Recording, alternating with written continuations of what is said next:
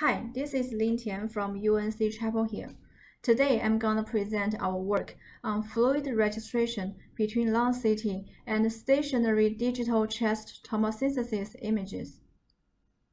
The motivation behind this task is to utilize the spatial correspondences between the pre-surgery CT and the in-surgery SD-CT.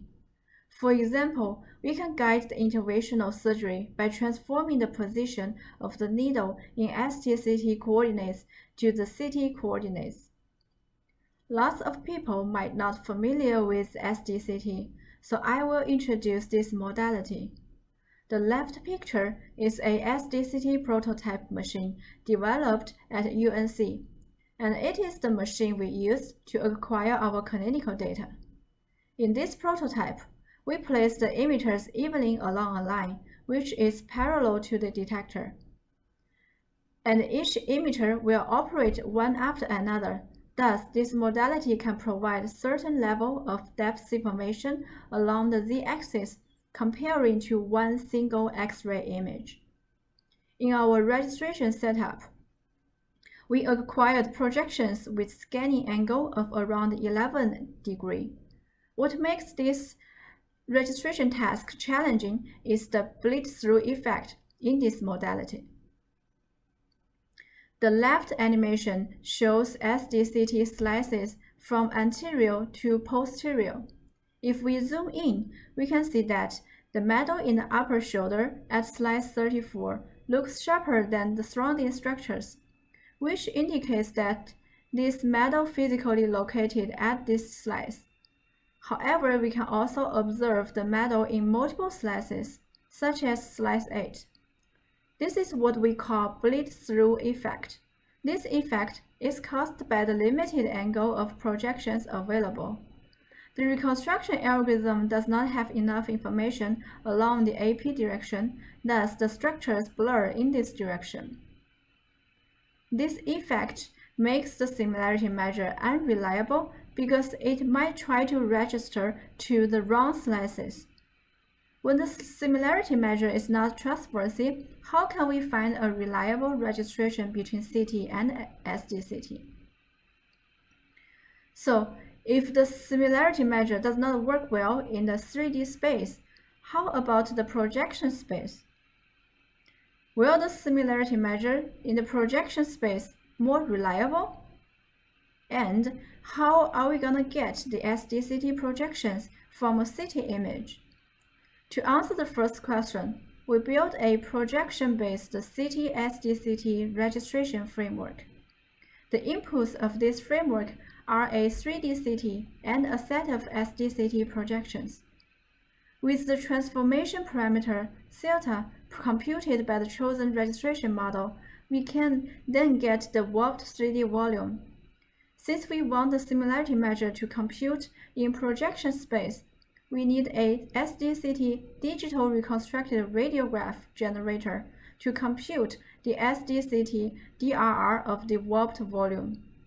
Then we can compute the similarity measure in the SD-CT projection space. After this step, we will backpropagate the loss to the parameter of the chosen registration model.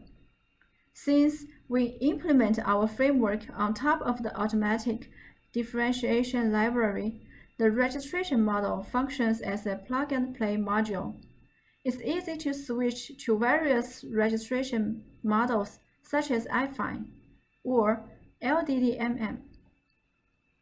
Then the second question will be, how can we compute the SD-CT DRR of a CT image?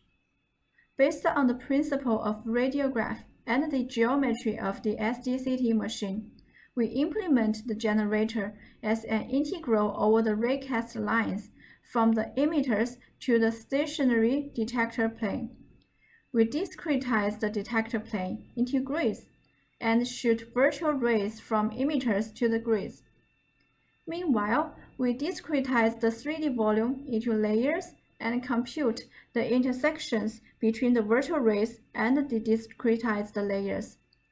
Then we calculate the attenuation coefficient at the intersections and integral over the attenuation coefficient along each virtual race to get the SDCT DRR of a 3D volume in log space. With such framework, we implement our energy function as shown here. The first term is a regularizer applied on the registration model parameter, and the second term here is the similarity measure which computes the differences between the SDCT DRR of the warped volume and the SDCT projections. Remember the registration framework? We can easily change it to a SDCT reconstruction algorithm by setting the 3D volume as the parameter.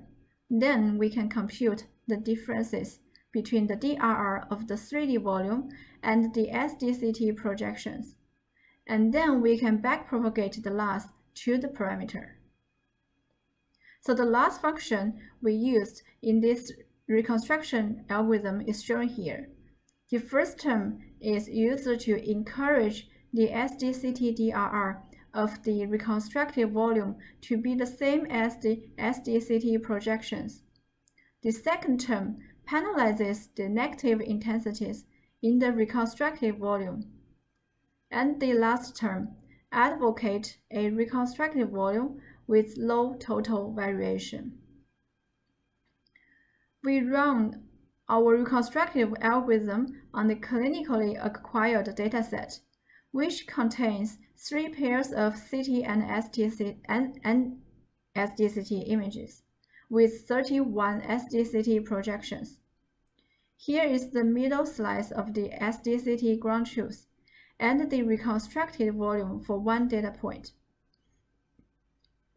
The reconstruction algorithm recovers the structures and have low mean squared errors. This is the experiment result of the CT to SDCT registration task. Since the clinically collected SDCT dataset do not have landmarks for quantitatively evaluation, we use the real lab dataset in this experiment. This dataset contains 10 pairs of inhale and exhale long CT images. We synthesized the SDCT projections and the SDCT from the exhale CT image. The mean initial distance between landmarks on these 10 pairs is 8.52 mm. We first run the affine and LDDMM registration on CT and SDCT. The result shows that the registration in 3D space pushes the landmarks further away from each other. Then we run our proposed framework. The affine registration in our framework brings the landmark distance from 8.52 mm to 4.19 mm, and the LDDMM in our framework brings the distance further down to 2.95 mm. To sum up, we demonstrated the feasibility of registration between CT and SDCT, and we proposed a raycast SDCT DRR generator which can be used as a plug-and-play module in registration framework and the SDCT reconstruction algorithm. Lastly, we proposed a projection-based CT SDCT registration framework which works with various registration models. That's our work. Thanks for your attention. I will be at my poster session for any questions you have for the work. See you then.